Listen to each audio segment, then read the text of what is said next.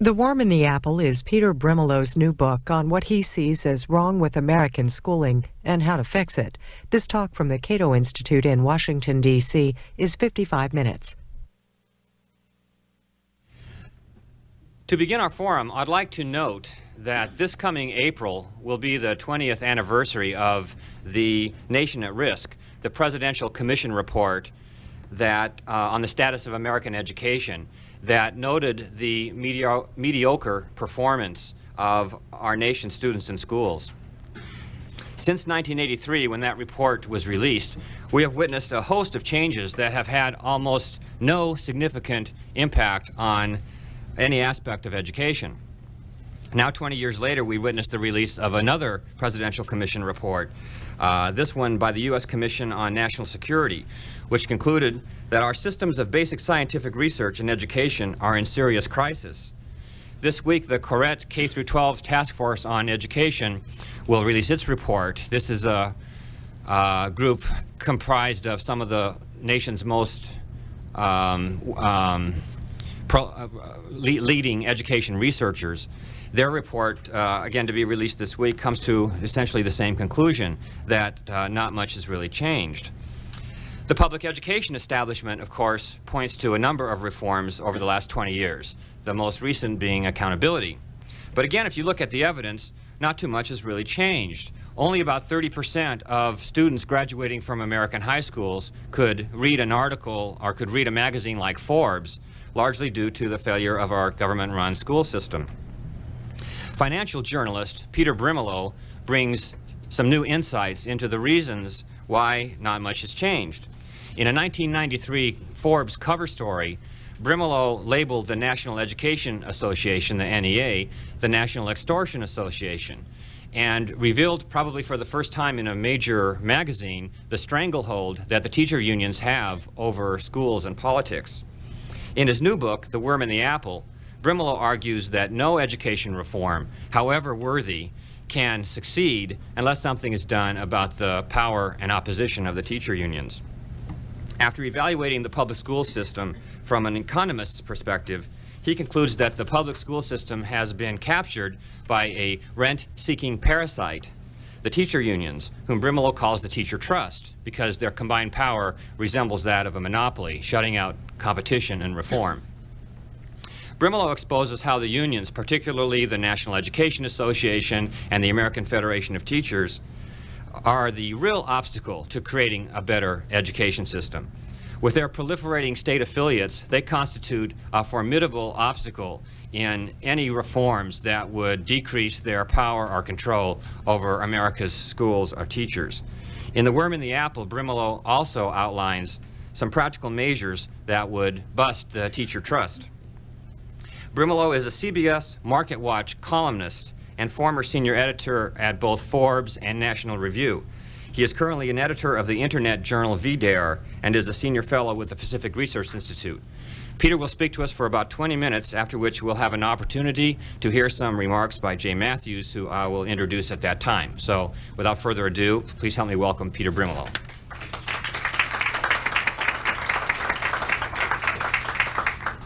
Thank you, David. Thank you, ladies and gentlemen. I'd like to take this opportunity to thank the Cato for having me here today. It's an act of great libertarian charity, for various reasons I won't go into right now. We've had some disagreements. When Checker Finn reviewed my book, Worm in the Apple, for the Washington Times, he said a number of nice things that I'm too modest to quote, but he did say this book is about as subtle as a 2x4 applied forcefully to your skull. Of course, at Forbes, we regarded this as a compliment.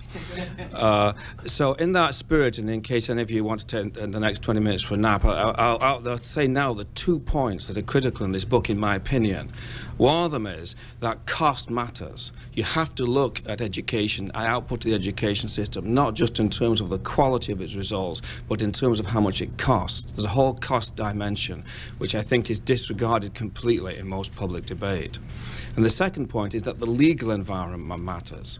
The legal environment, not just of education in general, but for the teacher unions in particular, because it's legal privileges that have made that union so powerful and have allowed it to get its death grip on the current system. So cost matters, and law matters. In many respects, this isn't a book about education, it's a book about law and economics. 20 years ago, at the time of the National Risk Report, I was at Fortune. Fortune is a kind of a top-down organization. It's not at all like Cato. And they came to me and said, you have to write a story on the crisis in the public schools. And I said this was kind of a bad idea because, for one thing, I hadn't been to an American public school, obviously. And secondly, I didn't have any children at the time and had no first-hand experience. And thirdly, it was summer and all the schools were closed. And they responded, this will make you objective. And guess what? They were right. I approached the education system as a financial journalist would approach any industry, or the baked bean industry. You don't pontificate about the best way to get baked beans into the can. You just simply look to see which is the most efficient firm at doing that, as revealed by the profit and loss statement, the bottom line. And it looked at in this light, the history of the last 20 years is quite different. I mean, you can't show that there's been a substantial increase in scores in the K through 12 kids, the 17-year-olds, the output, since the early 80s. In fact, in some respects, there's been a decline. But you can see easily that there's an enormous increase in costs. Per pupil expenditure in real terms was then around about $5,000 a year, and it's now around about $7,500. Current expenditures, about $7,500 a year. There were never any productivity gains in the American education system. In spite of computers, in spite of Xerox machines, in spite of videos, which kids spend a lot more time watching in school than you would like to think. It's a unique situation. And that's the first and great moral of this book is we have to look at the cost situation. There are some public schools in the US that do get good results. It's a very variegated system, but they're invariably very expensive. That's not an angle that anybody ever looks at. Now, when you approach as a financial journalist, you immediately see that the problem here is socialism. I used to say that socialism being the government ownership of the means of production, distribution, and exchange. I used to say, for 20 years I've been writing on this question, I used to compare the American government school system to the Soviet farm system, which had turned Russia from being a grain exporter to being a grain importer, and had 70 years of bad weather at harvest. And then the Soviet farm system went away. So I can't use the analogy anymore, but the American school system is still here. And you can see that there are I distinguish five key characteristics of socialism in the system. One is the political allocation of resources. Decisions are made about who should spend money on what on a political basis. One example being the mainstreaming, in recent years, the mainstreaming of handicapped or special ed children. It's on a wholly mistaken analogy, an emotional analogy with segregation, that it would be wrong to somehow keep them out of the mainstream classrooms and to segregate them in special classrooms. This decision was made without any regard to the efficiency or effectiveness or really what the parents made. It was a political decision. Another aspect, a second aspect of socialism that you can identify is proliferating overhead. I mean, I presume you all know here that, in fact, the ratio of teachers to of pupils to teachers has been collapsing for as long as we've had numbers. It was about 22, 23 in 1970. It's down to about 16 now. So there are ever more teachers relative to pupils. What's less obvious is that other adults in the system is also growing. In the 1950s, there would be about 2.5, for every 2.5 teachers, there was another adult in the system, an administrator, secretary, or guidance counselor or something. Now it's virtually 1-to-1. There's a tremendous growth of overhead in that system. A third aspect of socialism is the chronic mismatching of supply and demand. In the Soviet Union, it took the form of the left boot factory outproducing the right boot factory. In the school system, it takes the form of periodic gluts and shortages in key areas. It shows up particularly at the tertiary level, the college level. But I see recently, I was out in California this week, and they're beginning to speculate that they might have a glut of teachers there very shortly. Now, the fourth, and in some ways the most interesting aspect of socialism that you see in the school system, is panaceas, the endless quest for top-down panaceas. There have to be top-down panaceas because nothing comes up from the bottom. There's no system market process that would allow it to come up from the bottom. In the Soviet Union, it took the system of, it took the form of ploughing the virgin lands, or using more chemical fertilizers, preferably bought with Western bank loans. In the American school system, it takes the form of open classrooms, or closed classrooms, or just ajar classrooms, or any kind of classroom. Various pedagogical fads that sweep through the system from time to time. Now, as David mentioned, I argue in this book that a major part of this problem is the teacher trust, the teacher union. But I don't say that getting rid of the teacher trust, breaking its power, is a panacea. There will still be problems in the government school system after the teacher trust's power is broken. For one thing, we're going to have to educate the kids. It's going to be a problem. So I don't see that breaking the power of the teacher trust is a panacea, but I do say it's a prerequisite. And the fifth aspect of socialism that we see in the government school system is qualitative and quantitative collapse. Well, so much for the apple itself. I'm now going to turn to the worm, the teacher trust. As David said, the problem with the one of the problems with the government school system is that it's been captured by what I describe as the teacher trust, in homage to the great trust that arose at the end of the 19th century and are exposed by other muckraking journalists. The NEA with about 2.5 million members, the AFT with about 1 million members, working now very closely together. As David said, in one of our stories in Forbes, we described this as the National Extortion Association. But this wasn't meant to be a criticism. I was simply describing the way they operate. I mean, the way the union operates is it uses political power, its monopoly power over labour supply, to extort benefits from the system. The teachers are rewarded not on the basis of whether they're good teachers, but on the basis of do they belong to a union that's strong enough to force the school board to pay them this or that. It used to be said at the end of the 19th century that the tariff was the mother of trusts. In other words, because you couldn't bring in low-cost imports, therefore the low-cost imports couldn't undermine domestic monopolies. The tariff was the mother of trusts.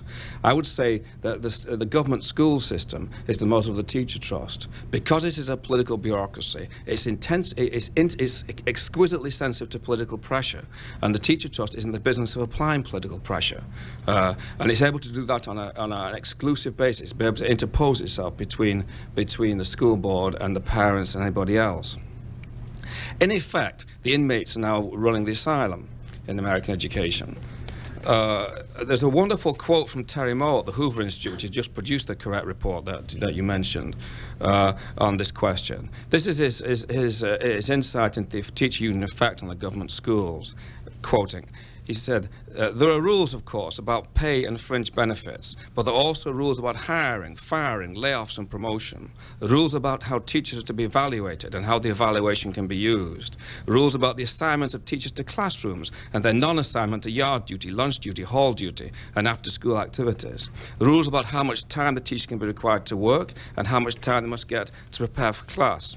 Rules about class schedules. Rules about how the students are to be disciplined. Rules about homework. Rules about class size, rules about the number and use of teachers' aid, rules about the school calendar, rules about the role of teachers in school policy decisions, rules about how grievances are to be handled, rules about staff development and time off for professional meetings, rules about who has to join the union, rules about whether their dues will be automatically deducted from their paychecks, rules about union use of school facilities, and more.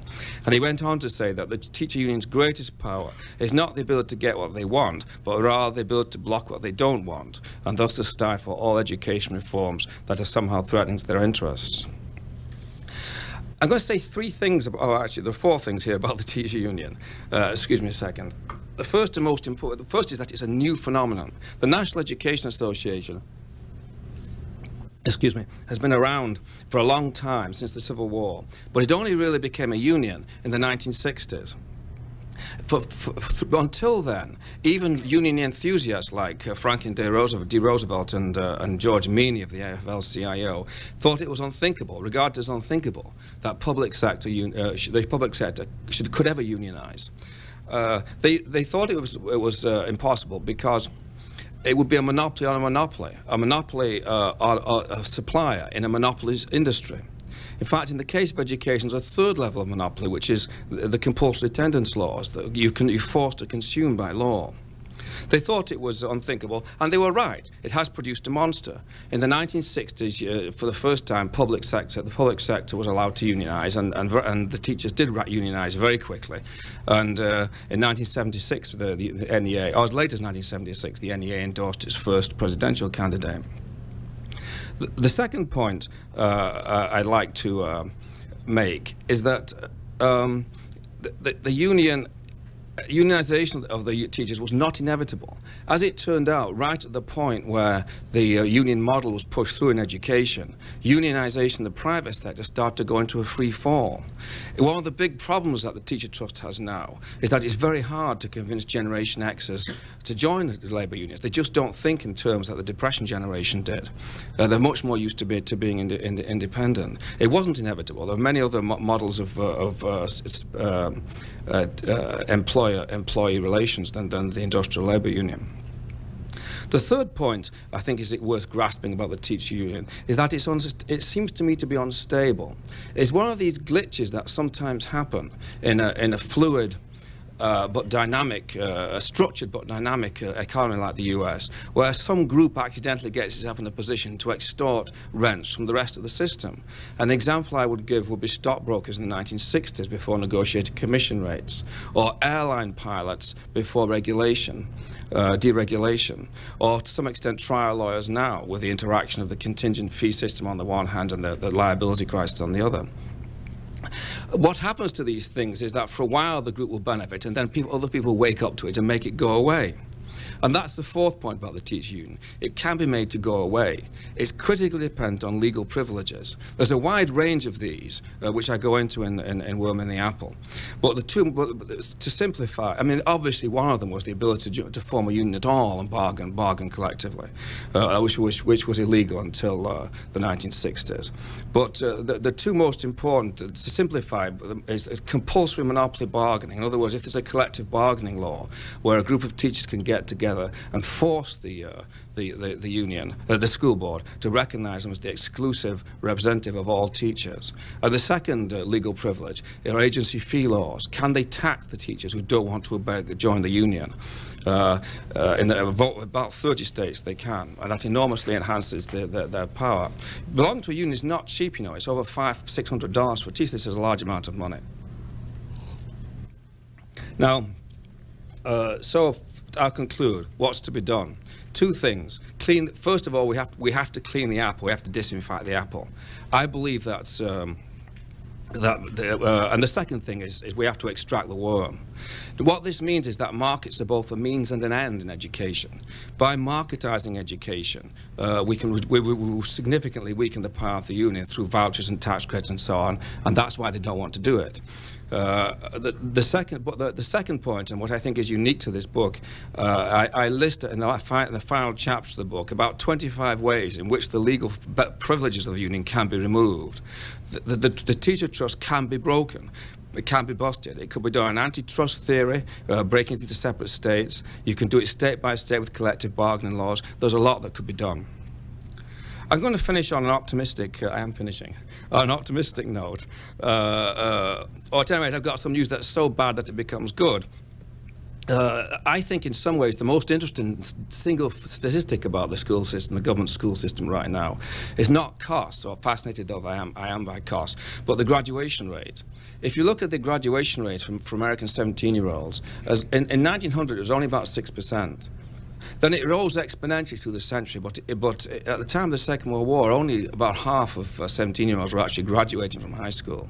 In other words, Hitler was defeated by a nation of high school dropouts. It peaked in about 1968-69 at 77% of the cohort, the 17-year-olds, and it's never gotten above that. It's moved sideways, and in recent years, it's actually deteriorated sharply to well below 70%, a development which hasn't attracted very much attention for some reason. Now, there are two possible explanations for this. One is that there is really something absolutely chronically wrong with the education system, that it can't do what it's setting out to do. And it is highly interesting that this graduation rate stall occurred right about the time that the schools unionized.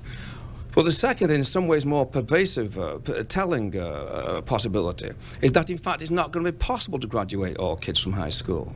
There's never been a golden age in American education where most kids graduate from high school. And it doesn't look like there's going to be one. In Worm, I have numbers that suggest that of white 17-year-olds, looking only at whites, with IQs below 75, about nearly half of them graduate from high school, which is very commendable. But these people are verging on being technically retarded. What does this mean about the quality of the high school degree? We may be trying to do an impossible thing here. The second bit of good news is the homeschooling revolution. Between 500,000 and 1.5 million kids have been homeschooled at the moment. It's very hard to get good numbers on this, but it's vastly larger than it used to be. Now, of course, this is a result of legal changes. Homeschools in every state had to force the state to recognize that homeschooling was a way of meeting their compulsory attendance laws. Now, I'm a father of 2 small children, and it's amazing to me that anybody could homeschool a child without murdering it. It's just, or in the case of teenagers, being murdered by it. But if you talk to homeschoolers, what they say is, oh, it's simple because, in fact, they only teach the kid about 2 hours a day. One parent said to me recently, I said, what does he do with the rest of his time? He said, he plays video games, which my little boy will be heaven. Well, so in other words, the good news here is that there's a lot more flexibility in the education process than we think. The substantive content of education could probably be delivered a lot faster in terms of hours, in many fewer hours in the day, and probably many fewer years in the kid's life than it is at the moment. So, in fact, there are probably ways to resolve these questions effectively and efficiently. Well, this is exactly the kind of solution that the teacher union, educrats in general, and the teacher union in particular, don't want to look into, because they want to have more clients in the system. They will be very happy, ladies and gentlemen, if all of you were still in school. Thanks very much.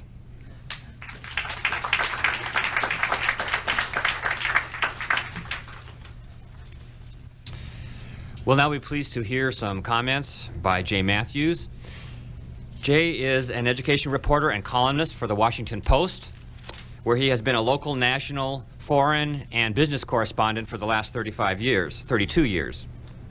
Matthews' 4th book, Class Struggle, What's Wrong and Right with America's Best Public High Schools, was published by Times Book in March 1998. It was the first detailed look at the dynamics of elite public high schools. Excerpted in Newsweek, it ranked the nation's most challenging schools and revealed how schools denied many students a chance to take their most challenging courses. His rating system for high schools, known as the Challenge Index, is used in Newsweek magazine and several other news organizations and by school districts. His new book on college admissions is called Harvard Smarvard, and it's scheduled to be released this month. His column Class Struggle now appears each Tuesday in the Washington Post website. He won the 1999 Benjamin Fine Award for Outstanding Education Reporting for both his feature writing and column writing. We're grateful to have him with us today. Jay Matthews. Thanks, David. I have to correct David slightly. It's certain people in certain parts of the country can't pronounce the title of my new book. It's Harvard Schmarvard. You have to give it a real Yiddish shrug. And I grew up in California. I'm not sure why I'm able to do this, but obviously I grew up with a lot of good friends who knew how to pronounce these words. I want to congratulate Peter on what is a terrific book. It's provocative. I learned a great deal from it. It's the kind of book that if you had as he recognized in his remarks, a business writer or a political writer here, there'd be almost no quibbles. I mean, he really takes the Chicago School, the University of Chicago critique of American education into the union situation and tears it up and reveals things that I think are absolutely wonderful for people to know. It's well worth the $24.95, and I suspect its impact on politics is going to be just as great. We're at the beginning of the election cycle, and any political consultant who has to work for any Republican candidate is going to be attacked by a Democratic candidate, which means an NEA-backed candidate is going to love to have Peter's book. And there's going to be full of all kinds of rhetorical grenades that they can toss back at their opponents. So this is a very useful thing to have around. I think its major strengths, for me as a reader, and I'm going to have some quibbles and some complaints because I'm an education reporter, and as Peter pointed out, it isn't so much an education book, but as a business, economic, political book, and so there's some things on the education side that I think bear mention. The strengths, in my view, are, first, he has great fun with pointing out the idiocy of representative assemblies at the National Education Association, the kind of resolutions that pass for, supporting left-handed writing and doing something about mail-order brides. The kind of things you see in such assemblies are, beyond ridicule. There's also a great deal of very important reporting in Peter's book about the absolute cluelessness of particularly the NEA leadership about their members. And the most telling, and of course, Peter reports this with great gloating glee in his book, the most telling is their failure in 1998 to engineer this merger with the AFT, which they thought they had in the bag, and at the last minute they discovered that their membership wasn't on board at all, which is a great embarrassment and showed how disconnected they were from the needs and wants and thoughts of their own members. And last but not least, there is a chapter in this book which is of telling critique of education reporters, of people who cover the teachers' unions, and I must say I agree with almost everything that he says. Peter points out that we who consider ourselves, education writers for big, arrogant publications like mine, rarely cover the teachers' unions. If you sent me off to one of these representative assemblies, today, I would really be thrashing about. As Peter points out, I wouldn't understand the politics. I wouldn't understand the relationships. I'd make a mess of it. Now, there's a reason why I don't cover teachers' unions, and I'm so inspired by Peter's book. I've done my online column tomorrow is about that, so if you want to go on WashingtonPost.com tomorrow afternoon, you'll see this in more detail. But he's right. We're not covering the teachers' unions very well, and I think that's a very good point to make. Now, weaknesses. As Peter says, he's not an education reporter, although he got into this and he got almost everything right. The central point that he makes is that we are stuck and have been stuck for the last 30 years at a point in increasing achievement for American students. And we really don't know what to do about that. I would quibble Peter's analysis of what happened to SAT scores in the 60s, I think, is a little bit overdrawn.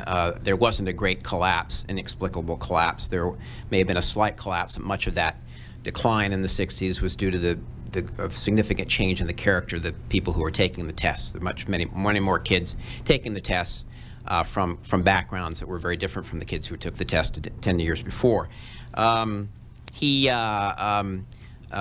one of his rare mentions of his own children, he buys into the notion that we're giving too much homework these days, and quotes from a very, I saw this quoted in the same way. In fact, I've seen it quoted in my same newspaper that homework, amount of time spent on homework by children 12 and under has increased 50%, actually it's 60%, from 1981 to 1997.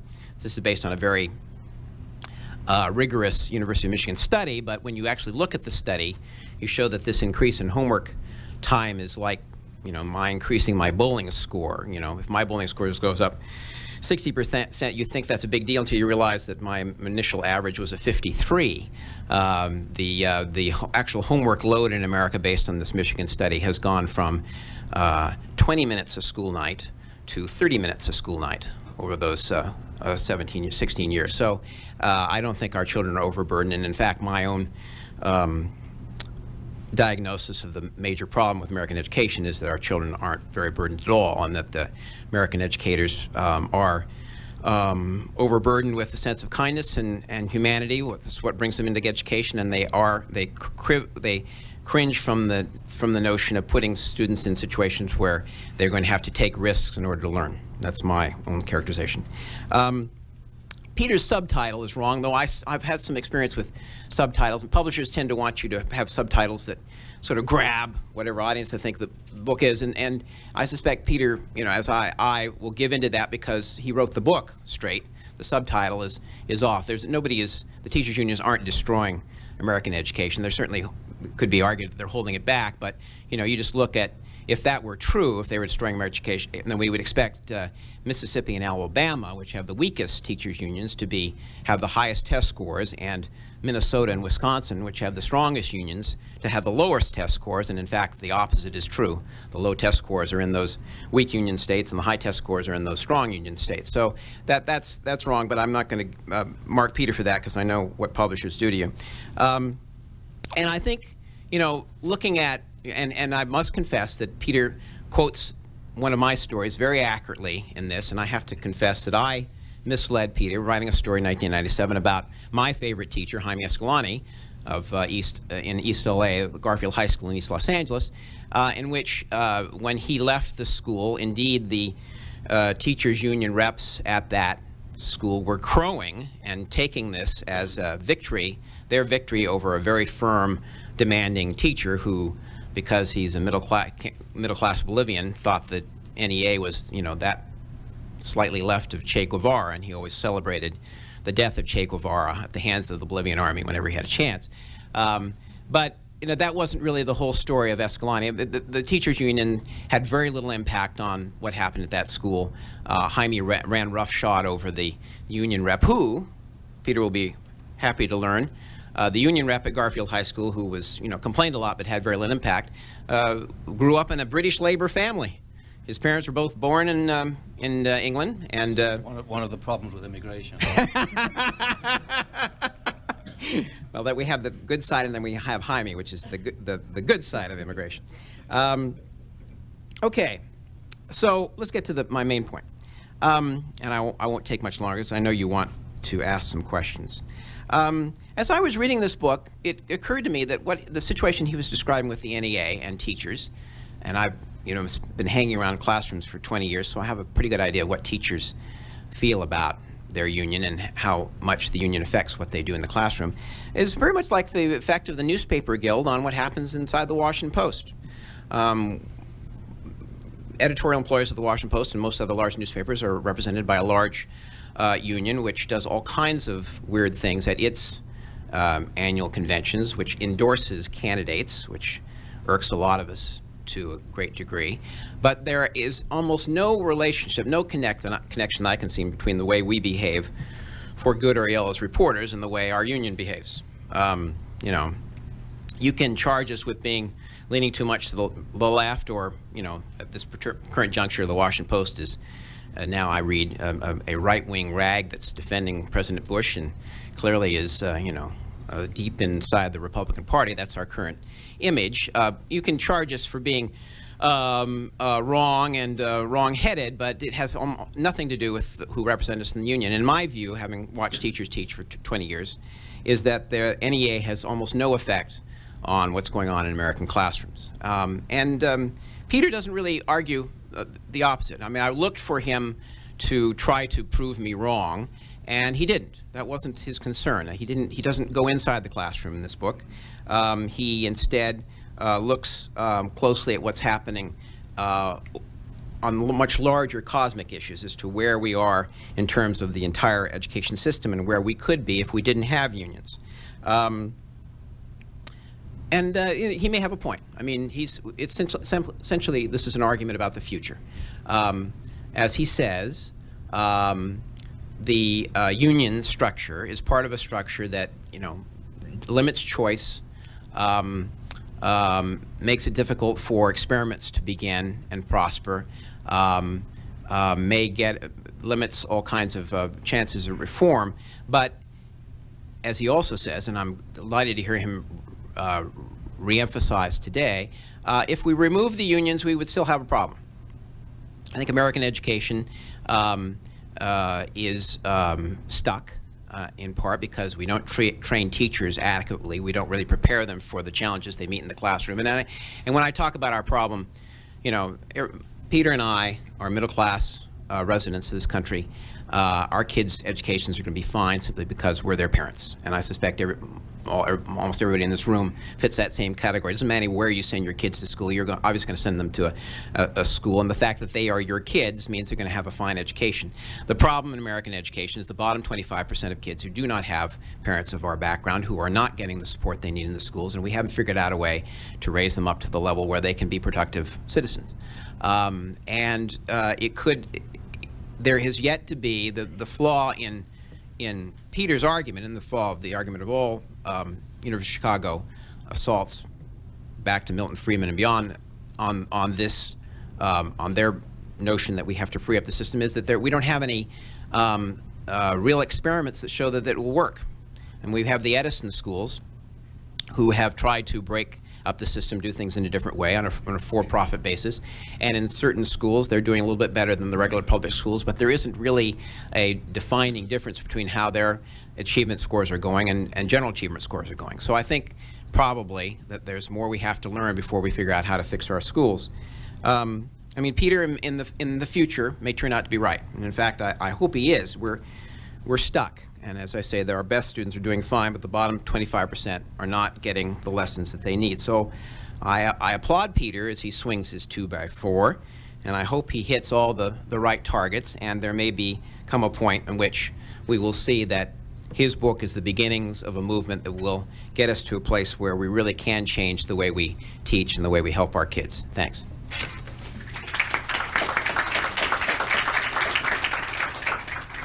Okay, before we go to Q&A, I'll ask if you have some comments you'd like to make in response to. I'm so stunned by Jay's generosity that I'm more or less rendered speechless. And it'll take me some time to think of things to say.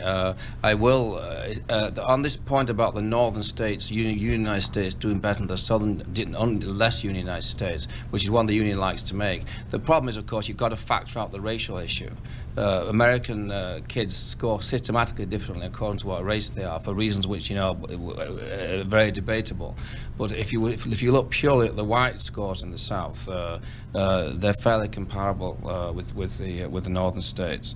As far as the impact of unions in the classroom, I mean, one very powerful one that strikes me is, I mean, right off the bat, there's no way of paying a good teacher. So the whole teaching, I mean, if you're in public schools, it's kind of depressing places, because none of these teachers they're just not rewarded for anything that they do. They're rewarded on the basis of what the credentials are and what the unions carved out for them.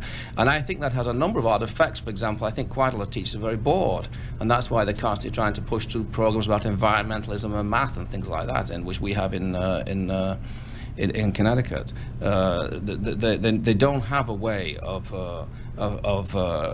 being rewarded for efforts, and that's entirely due to the union.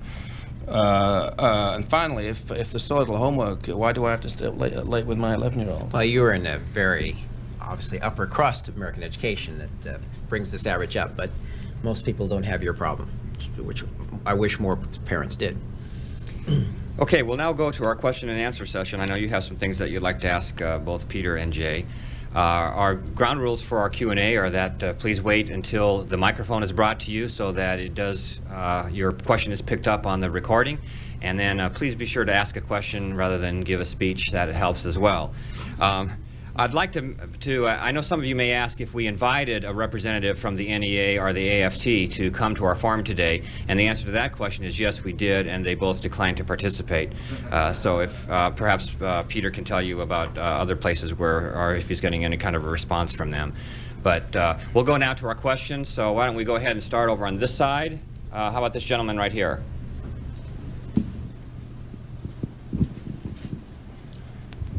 Hi, my name is Richard Burnham. I went to a very small public school in upstate New York in the 50s. There, one of my best teachers was a science teacher who had previously worked at Los Alamos. I also, before going further, would would note also that we have 3 times as many administrators in the same size school now as we did in the 50s, so you're absolutely right there. But on this man we hired, I'm not sure that we could hire him today because he didn't have a year or 2 of educational programs, you know, philosophy of education, all that stuff, which doesn't teach you any science whatsoever. Is it the fault of the teachers' unions that we have these kinds of silly requirements? Do they strengthen these silly requirements, and how do we get rid of them? I don't know which of you wants to answer that. I would say absolutely it's the fault of the teacher union. They want to have restrictions on entry into the business because it's the one way to keep up prices. It's a very simple, from an economic standpoint, it's a very simple thing. Now you have to fault the education schools. I mean, there's another problem, a separate interest group, education schools, who are great cash cows for American universities and who like to make sure that they get as many students as possible, and those kind of regulations help them. Well, the teacher union is, to some extent, capturing these education schools, isn't it? I mean, they are doing their best to get control of the credentializing process. It's a good question. I think they are two great powers with mutual interests, but I don't see the teachers union being able to move them as fine, but obviously they have the same views. Okay, let's go to the next question. How about on this side? Right here.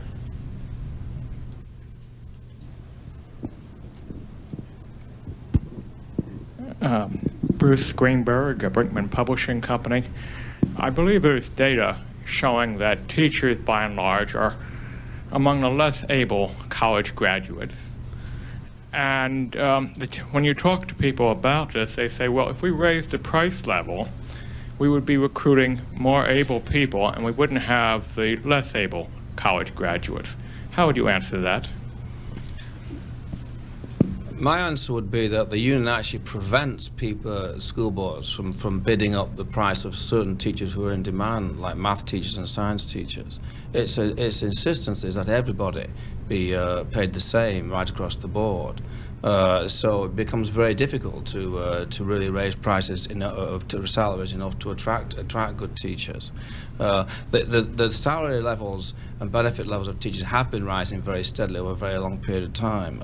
So if it was going to work, if these global increases that they're going for were going to work, they would have worked.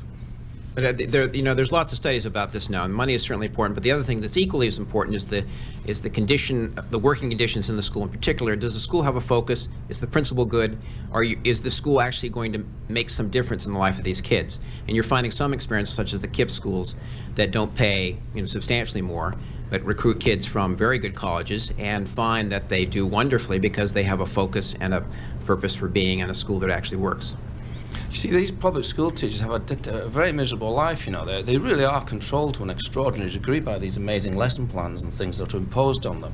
And you find often, if you talk to private school teachers, it's exactly to avoid this kind of bureaucracy that they go to private schools where they actually earn less money. But the union likes to centralize all these. I mean, it doesn't mind top-down bureaucracy because that's what gives it its power. Okay, let's go one more on this side. How about here in the back? Hi. My name is Mike Peavody, and I know Jay. I don't know Mr. Brimelow. This is half speech, half question. Jay, when you talked about your own union, that union, of course, is not in a monopoly industry.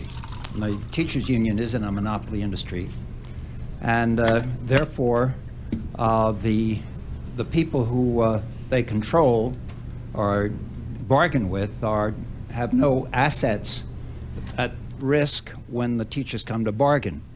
Also, I think it's the only union in the United States where, through the election process, the teachers control their own bosses. And in fact, when they come to bargain at the table, they in fact are on both sides of it, which is not the case in any other union. My question is really how we can break this, and I wondered if anyone has considered, and you, Mr. Brimelow, perhaps, putting the unions under the Hatch Act, which means that they're disallowed from political action governing their own jobs, which is, of course, the case with federal employees? Well, I'll just say Peter in his book suggested that and several other things to break up the union's power, and he said honestly at the beginning of that chapter, you know, I'm not going to constrain myself by what is politically practical, and that's not politically practical. I wish it were.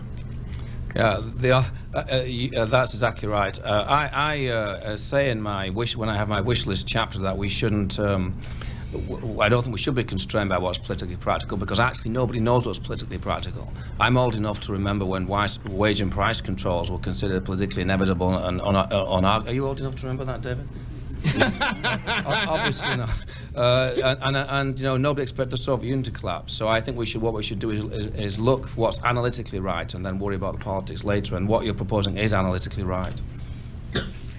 Okay, let's go up here. All right, right here in the front.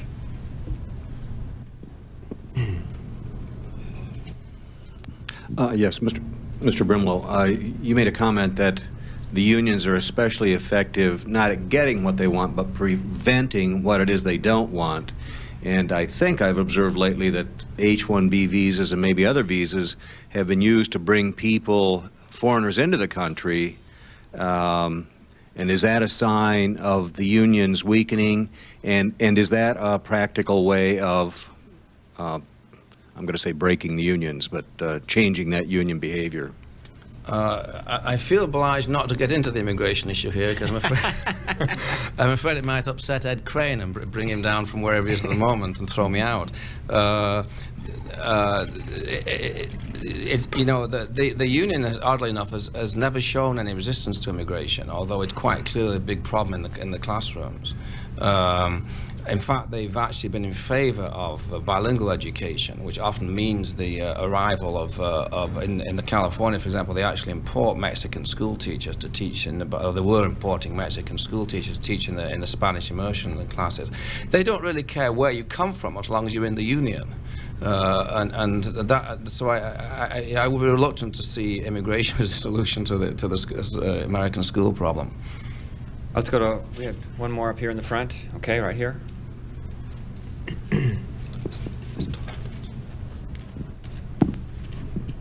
I'm Bob Hershey. I'm a consulting engineer. How does this affect the teaching of math and science? Jay Matthews had mentioned Jaime Escalante, and you'd mentioned the problem of a pay differential, but what can be done on this to solve this particular problem? Well, I think the teacher trust has to be busted, and the educational authorities have to be allowed to hire whoever they want and whenever they want. It's as simple as that, and that's the argument I make. I mean, I think that's a real weak spot. You know, I'm much more a belief in incremental change, and if enough parents in a school district find that the math and science education is insufficient because they can't hire qualified people, I think that there would be a demand for paying them more, and I think the school board would have to go along with it, no matter what the union said. But again, you see, it requires parents to give up evenings and harass the school board and all this kind of thing, and that's something which parents. It's difficult to get parents to do that. The union is in a much better position to control this political process than parents are. Okay, I'm just trying to move around the room a little bit. Why don't we go right here? This is for Brimelow. You said one of the, and this is something that I know a lot of advocates of school choice say, they say that if we had more school choice, especially in a market system, you would see teachers being paid according to merit rather than what they usually use. I think they usually use some sort of seniority system. However, my mom is a teacher, and she teaches in a private school in the Catholic school system. In the Catholic school system, it doesn't really work like that. They don't have merit increases. They do a seniority system very similar to the public school system. And I was wondering if you had any data on other types of private schools, or on private schools that I don't have any kind of affiliation with, that they do sort of do that, because I just, in my personal experience, I don't see that happening in the private markets. The weakness with the current private sector, of course, is that it's not a profit-making sector. These non-profit institutions have disincentives and problems of their own. what we're talking about is applying economic concepts to an industry which is totally socialized. In that sense, Jay's right, we're talking about the future. But it's not an experiment. We have a lot of, economics is a science. We have a lot of knowledge about what economic structures that work and economic structures that don't work. And the American K through 12 system is an economic structure that doesn't work. And sadly, a lot of American teachers would be very uncomfortable being in a system where they were being paid significantly more because they were judged to be better teachers. Actually, a lot of American school managers will be uncomfortable. Yeah. One of the curious, I was just going to say, you know, one of the invidious things about the current situation is that the K through 12, the public K through 12 sector is sort of stinking up the whole of the education industry, because the habits of mind and mores and so on that are developed in that sector spread throughout the educational sector. You see this in the National Health Service in Britain. Even the private doctors work, you know, according to the patterns that you see in the National Health Service. We have friends here from National Right to Work. I remember they told me some years ago that they were actually they've come across employers who will, in Britain, who is heavily unionized, who will say things like, "Well, if we didn't have unions, how would we set wages?" They're like pit ponies, you see. They've gone blind in this confined system. Okay, back here, yes.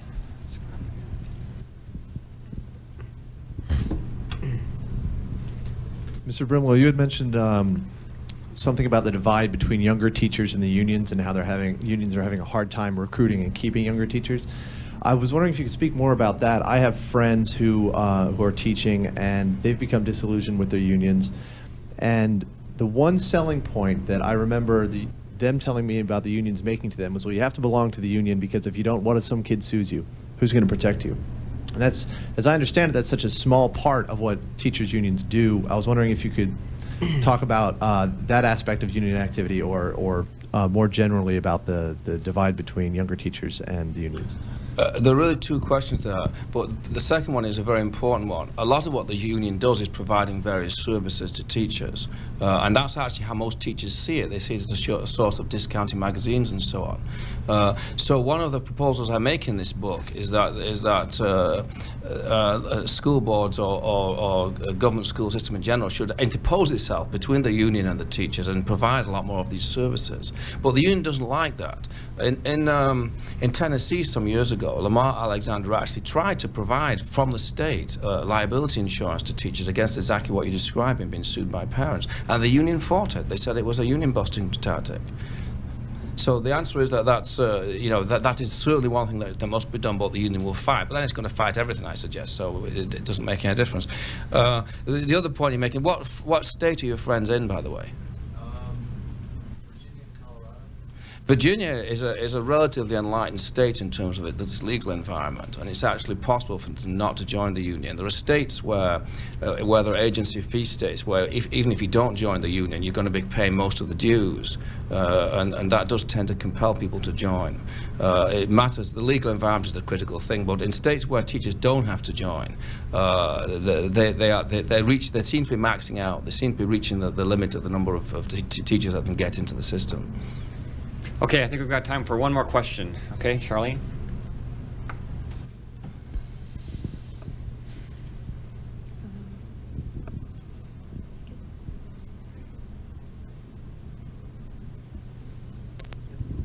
I'm Charlene Har with the Education Policy Institute. I'm anxious to read your book, Peter. I haven't done so. But the question that I have is for you, Mr. Matthews.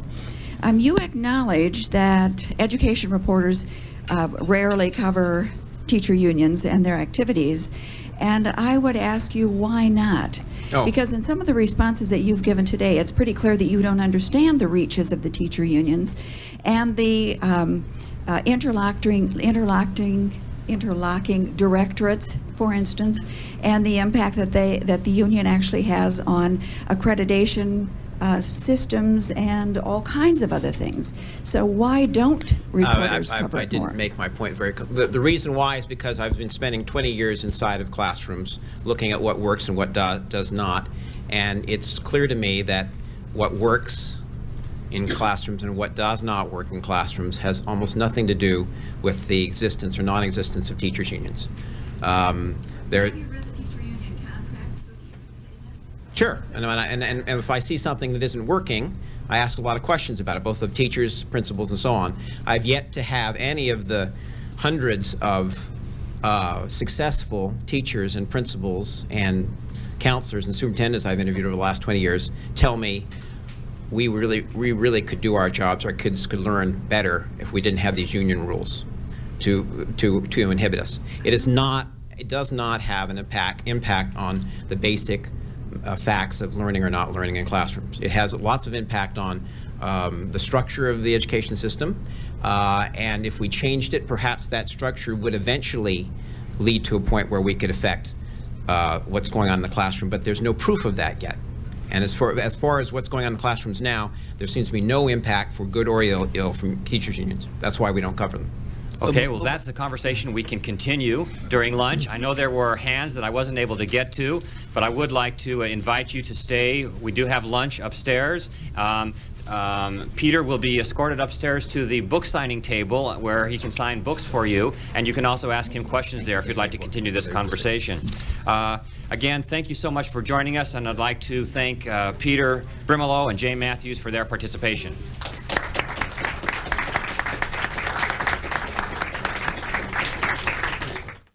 Peter Brimelow is author of The Worm in the Apple, published by HarperCollins.